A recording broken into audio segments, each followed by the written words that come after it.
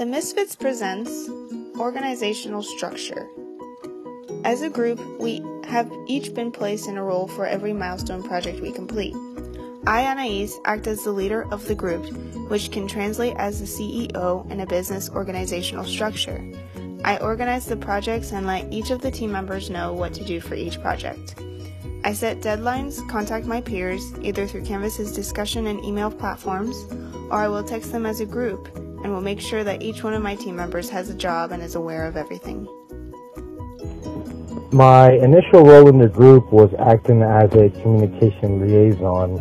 I was the first group member to send out a Canvas message to try to establish whether it be a Facebook group, a phone group, or to continue communicating through Canvas.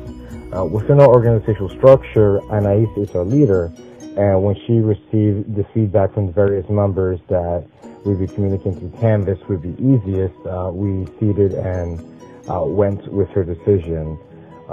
In other capacities in the group, I've also acted in clarifying communication. I've restated questions or restated tasks within our Canvas messages, or reached out to group members outside of Canvas just to clarify what we are doing. So in some ways I have helped ensure that we are working as a team following Anais's lead. My role is the resource collector.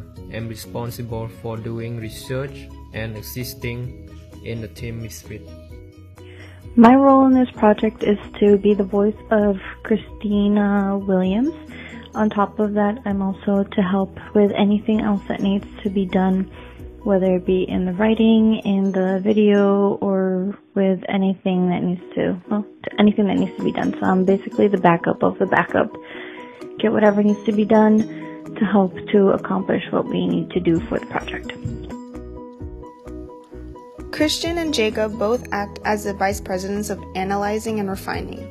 They always formulate their work, making sure that everything is complete.